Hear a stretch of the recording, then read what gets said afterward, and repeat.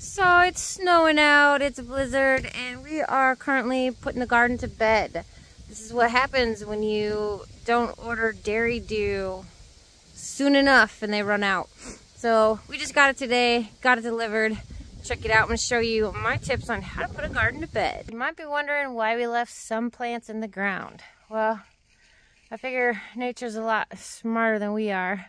And these little broccolis still look happy, and they've been putting out these little broccoli shoots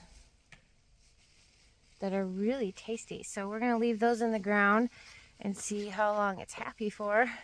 And we've got some herbs too that just might even survive the winter. All right, you guys, so I'm going to share with you my secret sauce for when I put the gardens to bed. So what I do is I put a layer about 1 inch thick of dairy dew, and this is the secret sauce in here. It's actually biochar mixed with some chicken dew. So you can see the little biochar mixture. These are little pieces of the biochar, and there's some fine pieces and some nuggets like that. So I just kind of sprinkle it around, and then we put a layer of straw down, and that acts like a blanket, keeps everything warm, and over the winter everything, all the little microbes and all those goodies can thrive and do their thing, and then it'll be ready to plant in the spring. All right, garden's all put to bed. Isn't that a pretty sight?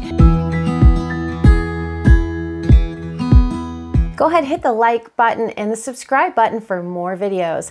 Thanks for watching.